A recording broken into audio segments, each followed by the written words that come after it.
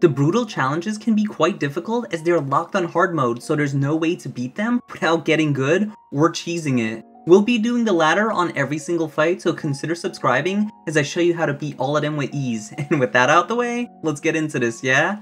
For Brutal Challenge Requiem for the Scorned, we'll need Aerith as the main damage dealer. She boasts the highest magic stat in the game and will be abusing that. We'll be using a materia I slept on until the community suggested it to me on my hard mode build video. I'm talking about Petrify. Quake hits like a truck and has a very big hitbox. We'll be linking this to Magic Focus for 25% more damage. Even though it has a big hitbox, we'll want to ensure it hits at least 3 enemies, so Magnify linked to another Petrify is needed. We'll be using Quake Aga, and by default, Aga version of spells have the longest cast time, and we'll want to speed that up with Swiftcast linked to another Petrify. Aga spells need 2 ATB, so we'll want to start off with First Strike to have at least 1 when we start the battle. ATB boost to double this, so we have enough to cast it right away. Magic up to further boost her stats. Enemy skill for 5% more magic stats. ATB stagger to get ATB back when we stagger the enemy. The remaining slots don't matter, so I put in autocast for 2% more magic. Phoenix is the best summon for her because it gives her 8 magic stat. I went with the Plumos Rod as it boasts the highest magic stat with the most materia slots. The weapon skills on this weapon are mess, so use whatever. For accessories, we'll want the Chocoking's Cape for the God combo. We'll go over that in a bit. The second teammate might be a surprise to most, but did you know that Tifa has the second highest magic stat in the game? We'll be using Fire and Ice materia linked to Magnify to make it AoE. An Ice materia linked to Magic Focus. First Strike and ATB boost so she could get 2 ATB at the start of combat. In order to have the second highest magic stat, she'll need Attack and Magic Swap materia. The Strength materia for even more magic stat. ATB Stagger. The rest of the materia are here to boost her magic stat even further with auto weapon ability. Odin is the best summon materia for her. She'll want the Crystal Gloves as it has the highest magic stat and most materia slots. These are the weapon skills I went with. For accessories, we'll be taking the Fury Ring that Aerith had in the first build for 30% more damage. Our last member is Cloud. He'll be abusing the broken synergy materia, linked to Fire. Another Fire linked to Magnify. The other materials don't matter. I use autocast for the 2% magic, and the rest are here for +2 magic stat. Any summon that gives him +4 magic. Runeblade is used for the most magic stat, and the weapon skills are really good. It comes with full magic power, which will always be active. For accessories, use anything that increases his magic stat. I shortcut Quake Aga, and I made it Magnify by pressing L1. Tifa got Blizzara and Blizzaga magnified. Now that we're prepared, let's go into the fight so we can breeze through them.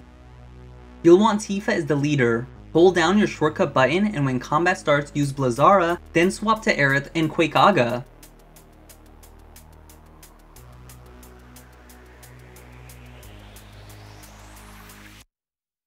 Repeat for round 2.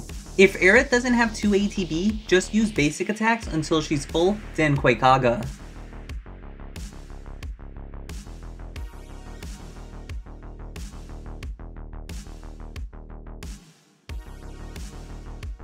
Round 3 sometimes lives, so clean them up.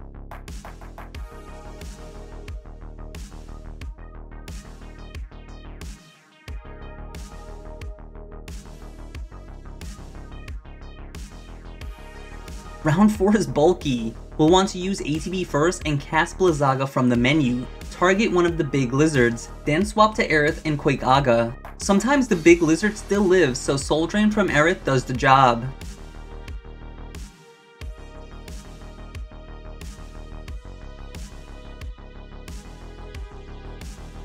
Round 5 is rough. You'll want to ATB boost and Blizzaga the big enemy. Swap to Aerith and set up Arcane Ward on Tifa. Then ATB boost and Quake Aga from the menu again on the big enemy.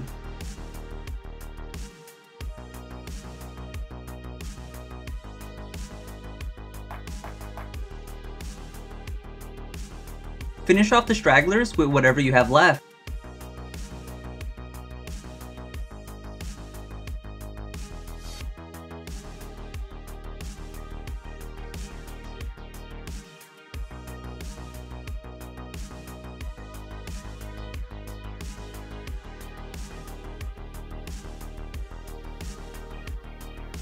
Round 6 is the same as round 5.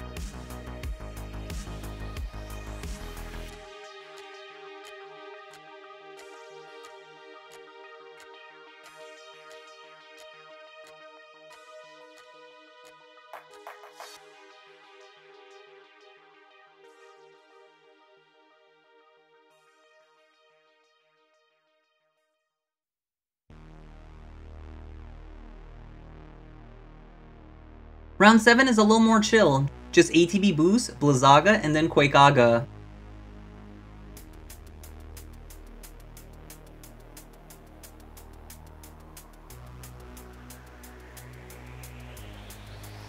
Round 8 is bulky, so we'll need Arcane Ward on Tifa again.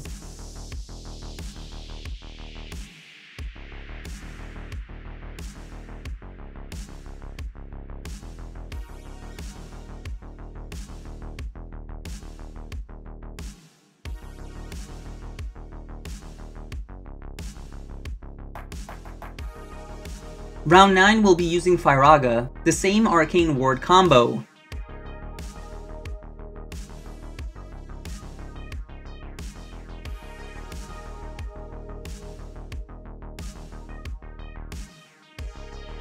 Stay on Aerith until she gets Earthbound, then swap to Tifa and build up ATB. You'll want to use a non-magnified Fyra to take it down.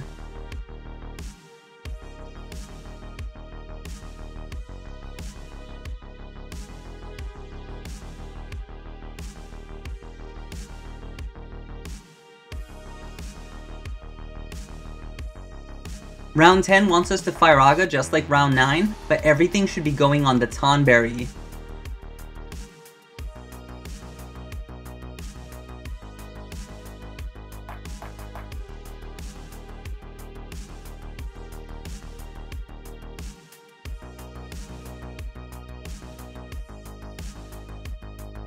Sandspitter is annoying. Either attack it when it comes up from the ground, or just swap to Cloud and go to Punisher mode and hold down your guard button until it pops up, and then kill it.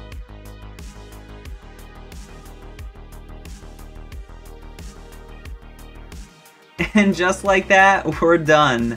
Hopefully you found this guide helpful, and if there's any unanswered questions, then ask down below. And if your materials aren't maxed out yet, then consider checking out the method I use to level up mine quickly right here. Until the next video, I'll see ya.